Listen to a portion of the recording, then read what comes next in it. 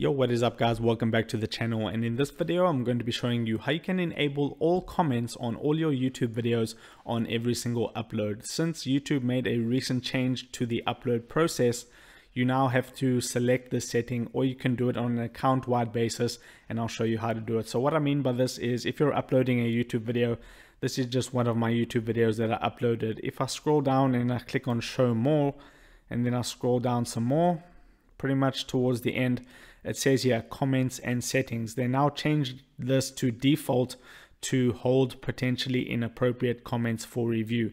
So when you're uploading a YouTube video, you have to manually do an extra click and click on allow all comments.